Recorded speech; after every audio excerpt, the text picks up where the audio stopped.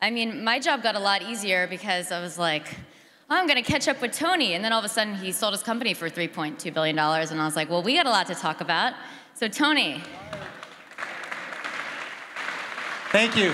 Thank you. Awesome. So before we get started, and I'm not his PR shell, but we are going to show a video about Nest Labs, their latest product. So I think we have that.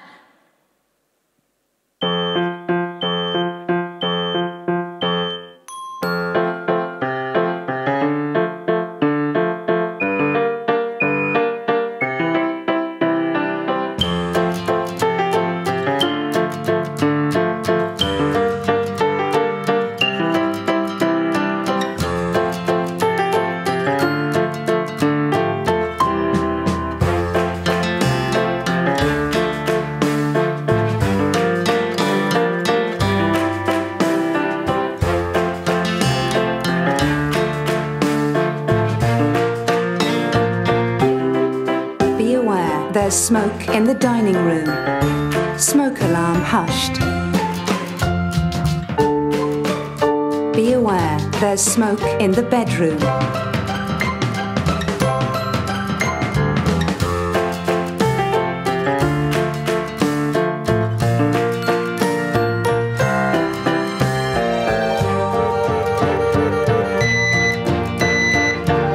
Emergency, there's smoke in the living room.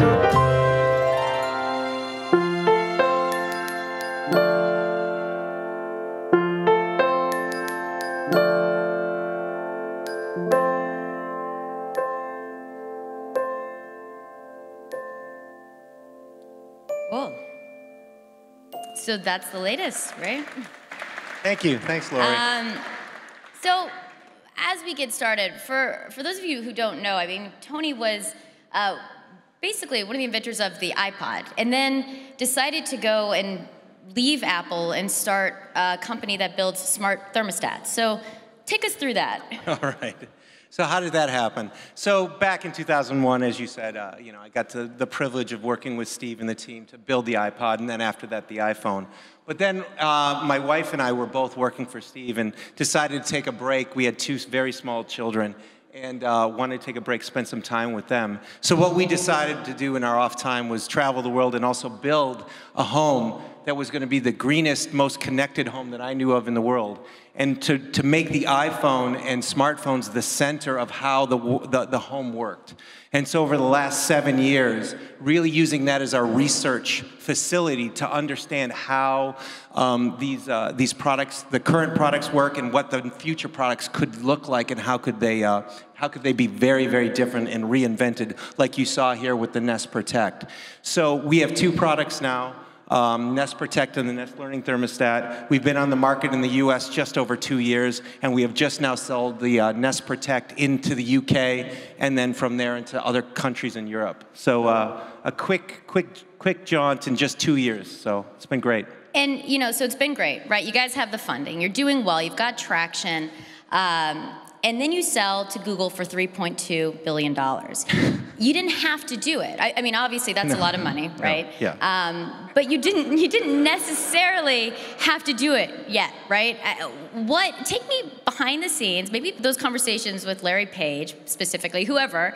Why decide? I mean, this company, people were saying you guys could go public, you guys could be, as we talk about the Internet of Things and these smart devices, you guys could be it. So why go to Google?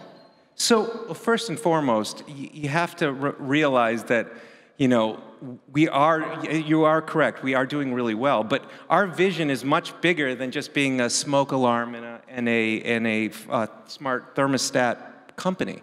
Our vision is to really change the world. We were able to dramatically, over a period of 10 years, back in Cupertino, take the same team who's built basically Nest Protect and the Learning Thermostat, and change the entire world. But we were only able to do that when we had scale. We had a small team. It started as 20 people, and then it grew to about 400, and then 1,000. But we had teams of thousands and thousands behind us being able to take what we did and spread it all across the globe and to really, really impact people. Our team always set out with a vision to change the home and change the homes around the world. And the only way to do that was with tremendous scale and tremendous resources. Being a small company, we can do a lot. But when you look at our products, we're not just an electrons company. We just can't just download software in different languages around the world and all of a sudden it works.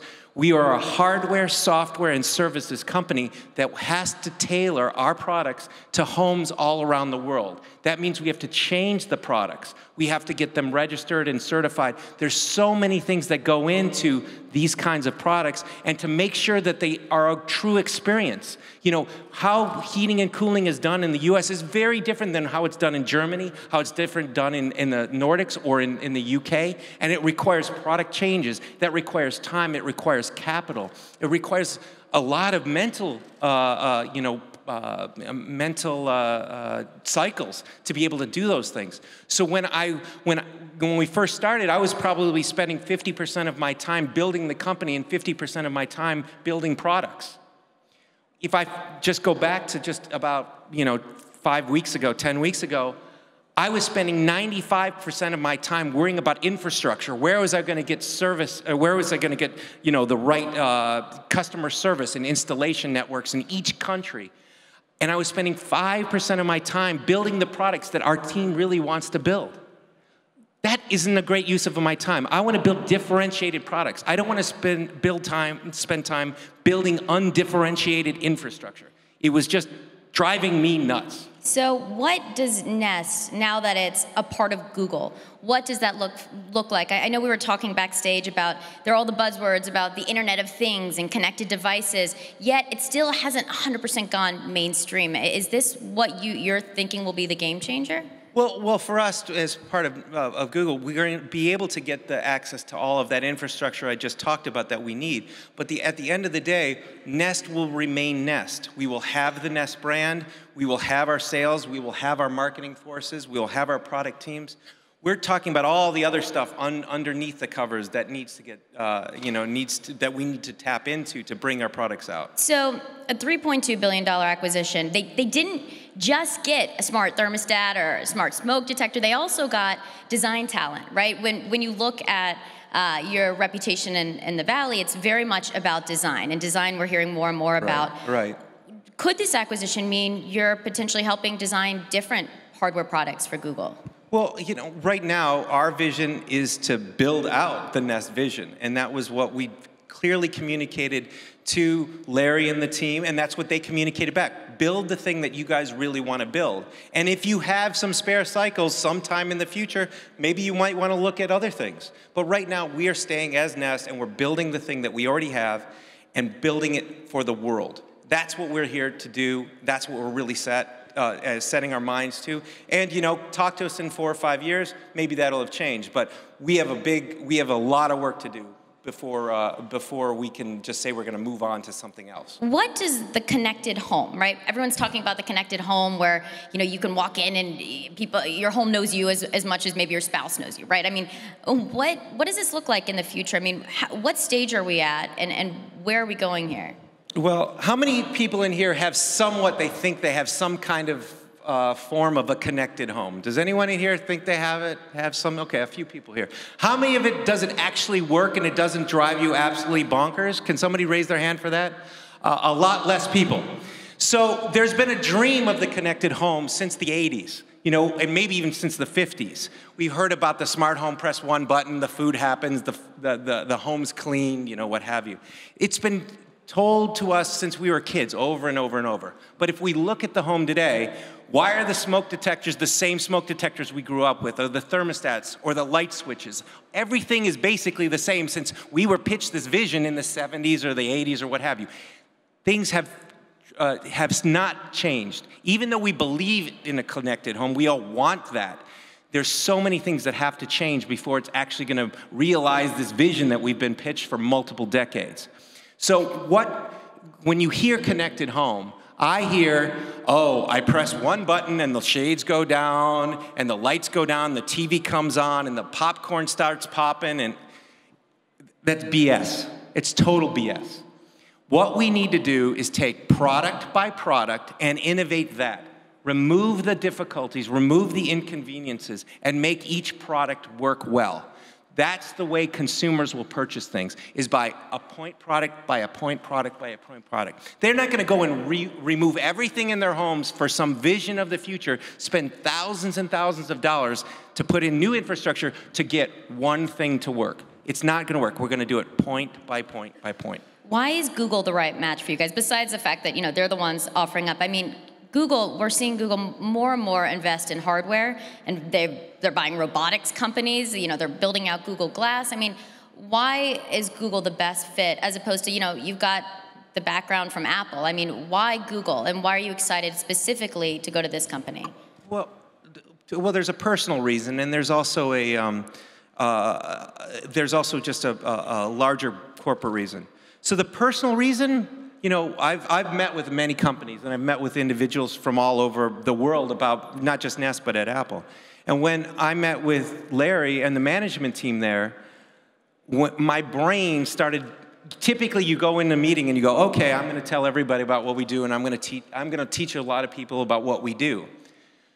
When I was with them, the amount, and I've been in the Silicon Valley 25 years now, the amount of things I learned from them personally, in the same meetings that they learned from me personally, the two-way interchange of the, for me, intellectual happiness and stimulation of being able to go back and forth and really create a new world together in a different way than either of us imagined, that was personally exciting to me. What'd you learn from them? I What'd Larry say? I can't tell you. All I can say is we were finishing each other's sentences, and the visions that we had were just so large and so great, and they weren't scared by them.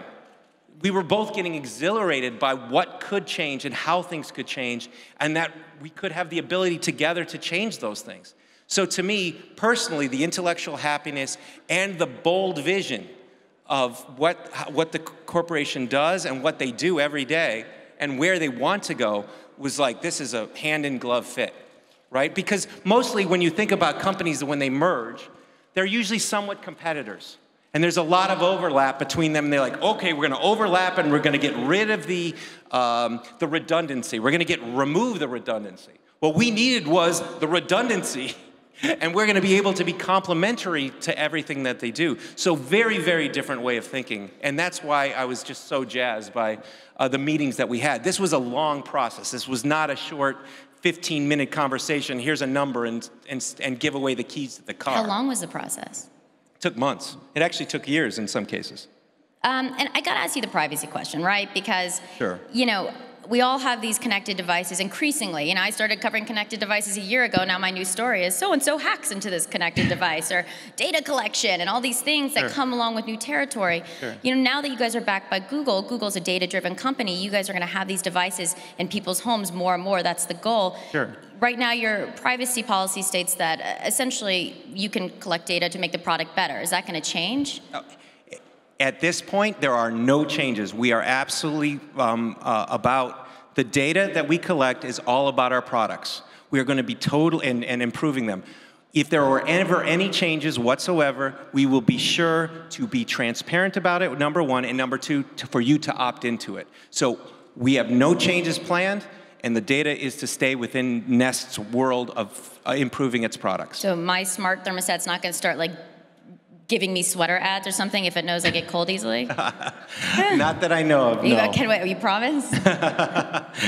If we ever change it, I'll let you know. Cool. Well, I want to talk, because I know your background is from Apple. I mean, and you worked closely with Steve Jobs, and a lot of us are fascinated, you know, by Steve Jobs and what they kind of created.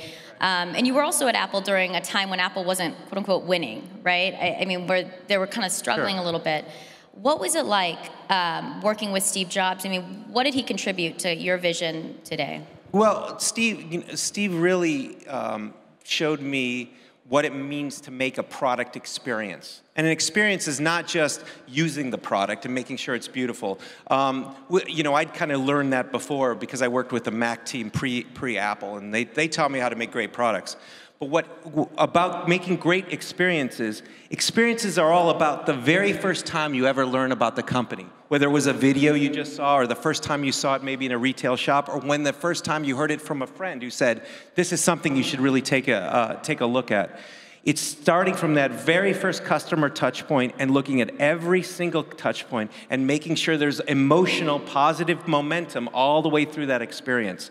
So with your first contact with it, your second contact with it, when you take it out of the box, how you might configure or install it, how it's used, how it's serviced, all of those things need to be taken into account to create an amazing experience. And so if you look at something like what they're doing with the retail and all of those other things, you'll see that customer touch points throughout every single area, and making sure the brand comes to light and the product comes to light through that. When it comes to branding and product and the stuff that kind of, this is in your DNA, I mean, is that something you'll take to Google? Or are you going to be the design guy at Google? You know, the guy behind a lot of the vision? I and my team are the design people to create Nest at Google. I think if you look at other parts of Google, there's a lot of great stuff going on. There's a lot of great design on it. So at any company, we're not the only thing. I think there's lots of things that we can learn from them and they can learn from us. And let's talk about failure, because I think entrepreneurs, and so many times, especially in the media, we tell these big stories and we put out the fact that you get acquired for billions of dollars and that kind of stuff, but not as many folks talk about how difficult specific times it can be to be an entrepreneur. Can you just, not all of us are winning as much right now, so just give us, a war story, or give us a time where you really failed. I've been starting companies since I was in high school. So this is not my first rodeo. I've made startups inside of large companies, and they've been failed. I used to work at Philips, and we did the first Philips Velo and Nino, which were Windows CE products. Those are critical successes, market failures. General Magic, the creators of the Macintosh, basically made the iPhone 20 years too early. It was a tremendous failure. $750 million were invested in that company, and we sold maybe 5,000 devices. So I have had tons of failure. I had tons of failure in our small startups as well as our big ones. So it's called perseverance. I don't have hair because I've been in the Valley for 25 years. This is not just lightning strikes and a 23-year-old gets to be a billionaire. Look, 25 years, I think I kind of deserve it by now. So look, thank you very much. Thank you very much. But I don't want to be that smug. But literally, it does take a lot of effort. It does take a lot of learning. And learning comes through failure. And learning comes by doing. And so hopefully each of you can all have your successes. But they do come in time. They don't come the first time out. Lightning does strike and you do get lucky. But it's very, very rare. But stay in the game, hang in the game. Because at the end of the day, whoever was the king goes on, he leaves his post, and the kings are in this room the next day and the next day and the next generation. Just hang in there. Sooner or later, if you do a good job, the world will recognize it. And I know we got to wrap up soon, but you're an inventor, right? Not many people can say they are inventors. You try to look in the future and see what's next. You saw the iPod, you saw the connected home trend. What's next? What's next? What should all these investors be investing in? Well, I think we're seeing everything about the car. I think the car takes longer because of all the regulations and just but here in Germany, I see so much going on with the connected car. We don't see a lot of it yet that's touching consumers because of all the processes it takes to make a really safe automobile. But I absolutely believe there's a lot of space. It's not just big companies that are innovating in the connected car space, lots of small companies. And I think you're going to see some tremendous things over the next 3 years coming out of that space. And you're an angel investor, too. You also invest. I mean, what types of companies are the companies you're investing in right now? For me, my most favorite companies are the ones that have deep technology. Not execution-based plays, but deep technology where most people don't understand what it is and how it can affect the world, and it might take 4 or 5 years to get out to really change things. Most people look at something with, I have this many eyeballs, and I'm going to invest in it because there's momentum. I invest in the things that most investors don't understand. They don't understand how the technology can dramatically change that product or that service. Those are the companies that I really love to invest in, because then I can help them with my knowledge and my network to bring those things to light and make changes where other people fear to tread. Great. And last question, because I ask every entrepreneur this. I mean, you just sold your company for billions of dollars, a long time in the making. What keeps you up at night? What is the one thing that you're really, really jazzed about, worried about, anything? To me, what I'm always concerned about is my team and their motivations and what we do and how we do it. So I'm always worried about making sure we get the best out of our people. So the very first thing I said to the company when we talked about the acquisition and the number, the thing that I said to them is, don't change. You may have money, you may have resources now, but the reason we got here is because of the people you are and the people about your energy and effort to get here. It's not, just because you have money doesn't mean that you're all of a sudden more special, or you should change the way you do things. Make sure you stay yourself, make sure you stay true to our mission, and let's move on. It's just a number, push it aside. Yes, your life might be more comfortable, but let's get back to the job. Let's make sure we stay on this mission and to change the world. Cool. Thank you. Thank you. We're good. Thank you, Thanks, everybody. guys.